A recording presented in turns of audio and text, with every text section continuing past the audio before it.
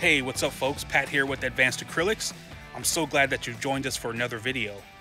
We're switching things up. We took a trip down the coast to pay a visit to Chad with CORALS. He's unveiling his new business venture, and today we're going to get a sneak peek of what's to come. The Frag Tank, Frag Racks, PVC Hybrid Sump, ATO, dosers, and lighting were all purchased from Advanced Acrylics. We are crazy excited for the future of CORALS and honored that they chose us to be a part of this gorgeous build. So kick back and enjoy the interview, and of course don't forget to subscribe and hit the bell icon for future video notifications. Pat with Advanced Acrylics here. We're here with Chad out in California, one of our awesome customers. He has this wonderful design here that I couldn't wait to show you guys. So Chad, we're going to be talking a little bit about what your ideal was, your plan, and your intention behind having this awesome setup. So Chad, how you doing today? Pretty good, everybody. Cool. So give us a little rundown on what you had in mind when you had this setup built. So I've been in the hobby about 15 years now. Just a passionate reefer, and finally have the means to try and give something back to the community. And really the idea behind this is both a passion play, but also it stems from a little bit of frustration as myself as a hobbyist. Going out there, you'll see frags that are a ½ inch for $500–700, no description, no colony photo, and I just find it to be kind of an underwhelming buying experience. So the idea with CORALS is really to try and kind of up the game, provide better information. Every coral will be grown here under multiple conditions.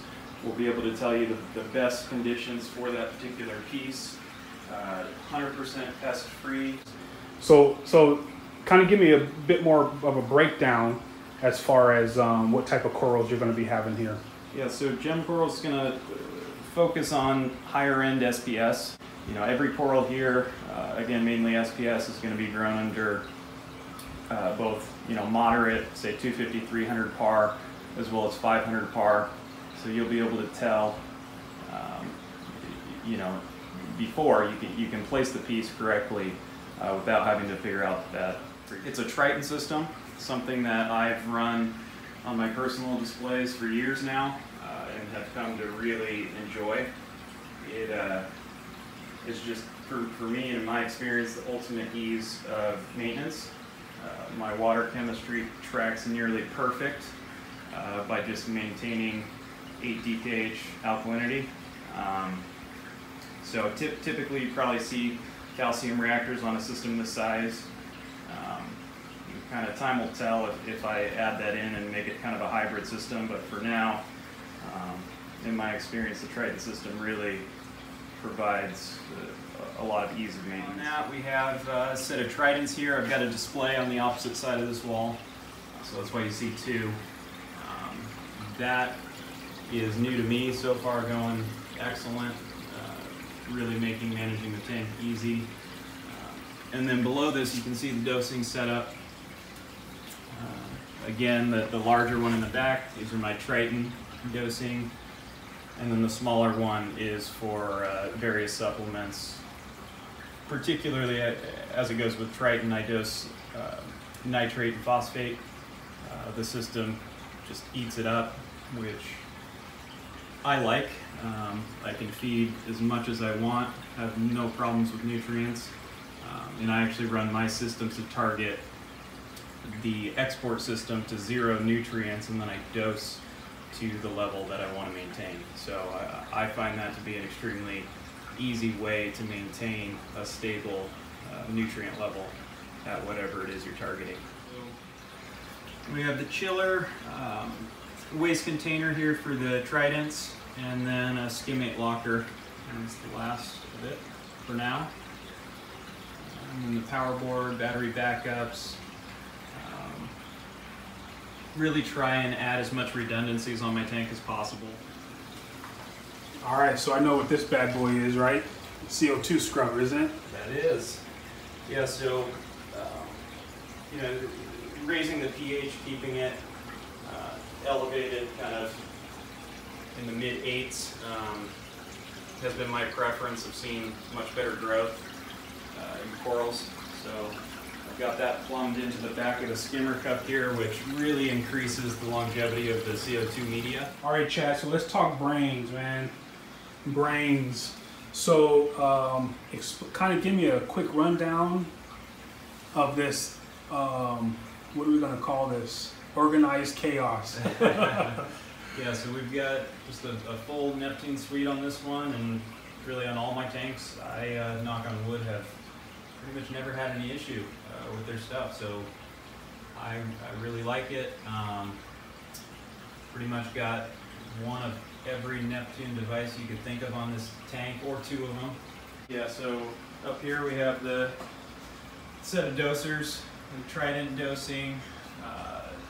We have nitrate, phosphate, and then 2 supplements, kind of TBD. And then I guess lighting, we haven't talked about lighting. Yeah. So lighting, we have 6 radions here.